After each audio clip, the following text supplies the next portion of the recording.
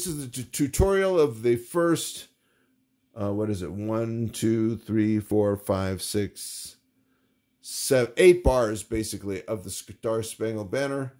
We're going to start with the right hand. You start with your 5 on G, 3 on E, thumb on C, 1 and 2 on C and E, 1, 2, and 4 on C, E, and G, and then you leap your hand up and play thumb on E, 5 on C. Then you leap your hand up again and play thumb on G sharp, 5 on E, then 4 by itself. Then you leap again, thumb on E, 5 on C, and then your thumb plays the E by itself, and then you have D and F sharp, 1 and 2, and then you leap, thumb on B, 2 on D, 5 on G. Then your thumb jumps up to the G that your pinky's on and plays it twice. G, G, and then G and E. It's a 6th. 1 and 5. And then your 4 comes down to play D. And then you jump again. Thumb on E, 5 on C. And then 1 and 4, F and B. And then 1 and 3, D and A. And then B by itself.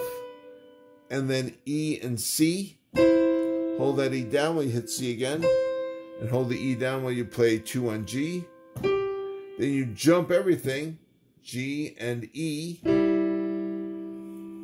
Thumb on G, 5 on E, and then 3 on C. And that's the right hand. Now we're going to do the left hand. It starts on, here's middle C now, up here. And then it starts on the G with your 5. Then goes up to your 2 on C. That's the first full measure. And then you're going to go down. This is the note we crossed down and replaced.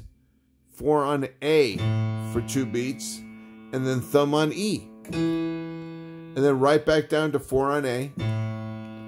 Now up to 1 on D for the quarter note. And then dotted half note 5 on G. And then 2 on C for a dotted half note. And then thumb stretches way up to G for 2 beats, and then down an octave. And then we're on the second line, 2 on C. And the next measure is 2 on C again. So that is the first A measure, Star Spangled Banner, hands apart.